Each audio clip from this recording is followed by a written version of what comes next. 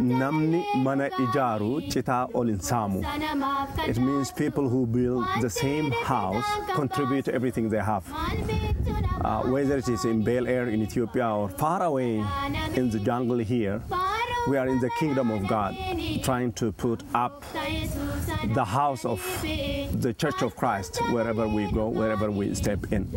We are headed to Addis Ababa in Ethiopia. We are going to be teaching English and Bible to kids ages 7 through 18.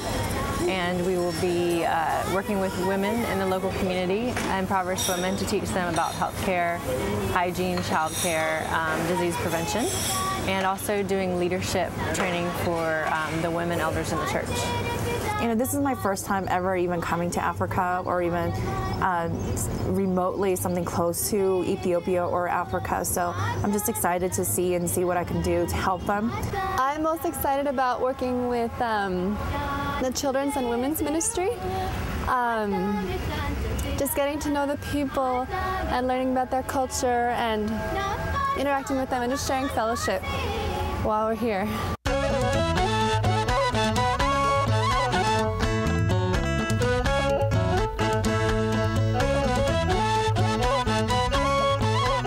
We're on our way, we're en route this morning to the church, and then we'll break off into groups, whether it's teens, small children, and then women elders.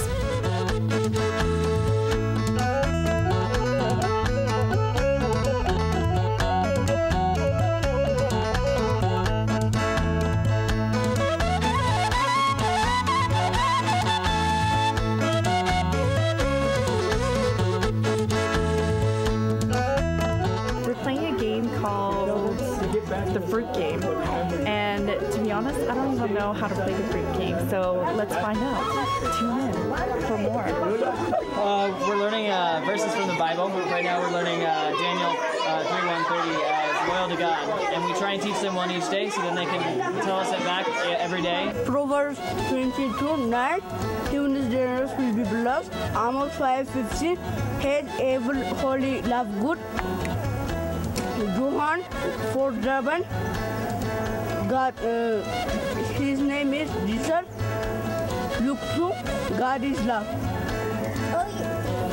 I like talking about Jesus and in our class. Yesterday I was enjoying and we learned about the fellowship or the leadership or how we can speak in the church and also about love of Jesus and about conditional and unconditional love. And it's good. We must love another person without condition means unconditional love. I think they have enjoyed a lot because they were able to discover their spiritual gifts. Most of us, you know, we have gifts but we don't know what they are. But the lessons we learned has helped. So I think it is a new discovery for us. Okay, my name is Tolera. Tolera means, yeah, you know, simply in English, tolerance or tolerance, something like that. Many lessons I've learned in this church about love of God, love of Jesus Christ. Because Jesus Christ, because of His love, He gave us His lives. And because of His love, God also, because of His love, He gave us His only Son, Jesus Christ. Because of His love, He dies for us. He dies for our sinners. Oh, King of Kings, King of Kings, we kneel before you, Father, appealing, asking for peace in the rest of dark. We met Mr. Dimple earlier today in Addis. He's a businessman, and he actually grew up in this village that we're in right now. And he has a vision for expanding the education system and ministries out here in this area to kind of provide a better life for the people that he grew up around and the people in the village.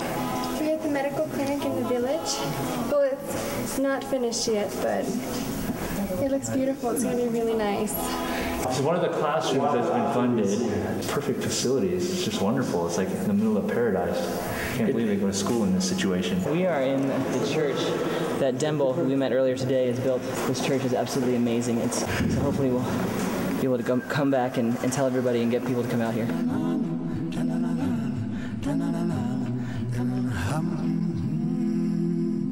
It is second Sunday here on our short-term trip. An Ethiopian service is something that everyone should experience at least once in their lifetime. You know, people are really close to God here, I feel. We are much more closer to God. And people don't miss church, you know. It's a kind of commitment that everyone should come to church without force.